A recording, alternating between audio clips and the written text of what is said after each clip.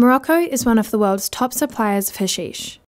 According to the World Customs Authority, Morocco supplies 70% of Europe's hash market, mainly smuggled through to Spain, France and Holland.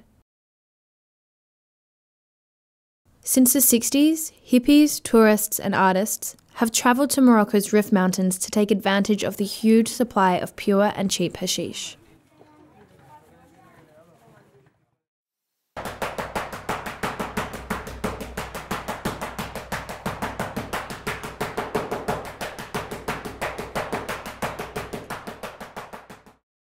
Known for the vibrant cities of Tangiers, Marrakesh, and the blue city of Chefchaouen, Morocco is a dream for travellers searching for infused cultural experiences.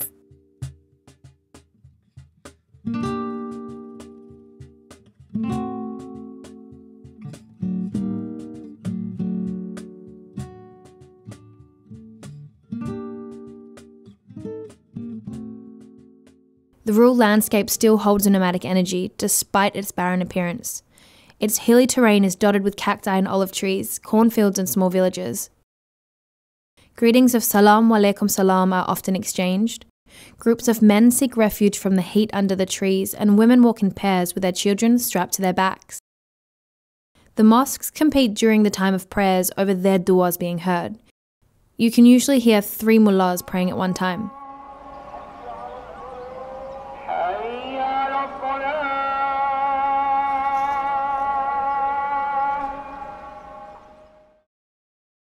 The contrast between picturesque cities and rural life could not be more obvious.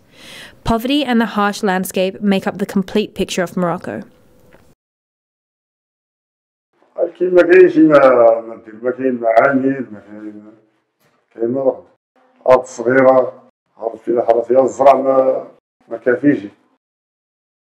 This is Abdul. Abdul is one of 800,000 Moroccans making their living off the cultivation of cannabis. Here in the Rif Mountains, it is estimated that 125,000 acres of land is dedicated to its production. The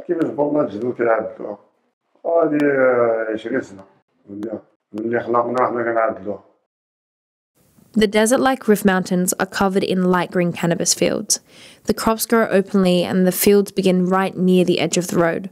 You only need to start ascending into the Rif for the scent of marijuana to wash over you. However, the trade has brought little wealth to this region of the country.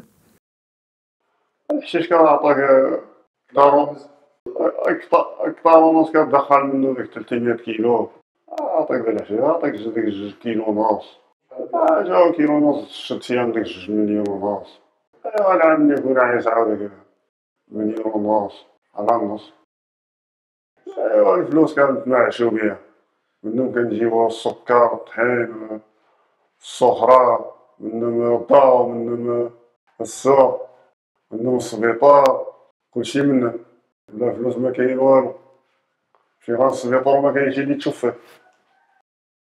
The hash is produced here, then sold to smugglers. It is then taken to the small villages along the north of Morocco and shipped across the Mediterranean to the south of Spain, then distributed throughout the rest of Europe. Farmers like Abdul are paid next to nothing for their crops. In Amsterdam, you can buy a gram of Moroccan hashish for about €8. Here, from the farmer, you can buy the exact same gram for €1. That's a 700% markup sale from source to European retailer. Abdul is his family's sole provider, doing a job born out of necessity rather than choice. Illiteracy and a lack of education remains a barrier to many Moroccan adults searching for a better way of life. In 2012, adult illiteracy stood at 28% of the population, and in 2013, unemployment was at 3 million people.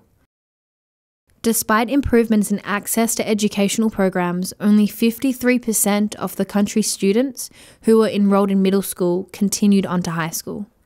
Of that figure, less than 15% will graduate, citing family poverty, child labour and parental disinterest as reasons for leaving their education system.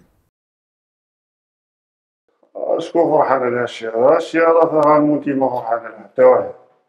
لا أنا لا يعاون حتى واحد. ما باغينهاش. أنا نمشي نعدل راسي كتسمى. نعطي شي واحد يدخل معايا في هذا.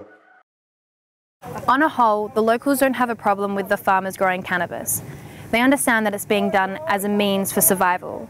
The opinion begins to divide when it comes to selling the drug.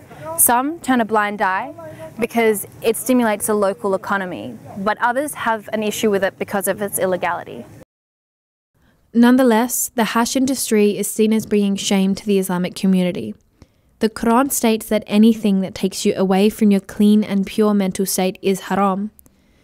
Be it through cultivation, consumption, or selling, marijuana is universally considered illegal. However, in recent years, some countries have made certain facets of the industry legal, but with restrictions, allowing the government to cash in on a lucrative trade. In Morocco, legislation is currently being drafted which will allow cannabis to be sold to the government for medicinal and industrial purposes. It is hoped this will prevent small farmers, like Abdul, from being part of the trafficking of drugs. إذا كان جاوبوا شي حاجة بديلة على هادي واحد ما فرحان هاك هذا عاد منا الشفاء على المشاكل. إلا عاد دوا قانونية مزيانة كيتسمى خلصو الضرائب وخلصو هادي مزيانة ويتهنى من هاد المشاكل مبقاش متبع. Hashish is a $10 billion industry for Morocco. Decriminalisation would allow the government to tax production, assisting the country with its $36 billion debt. It may even help lower the 9% unemployment rate.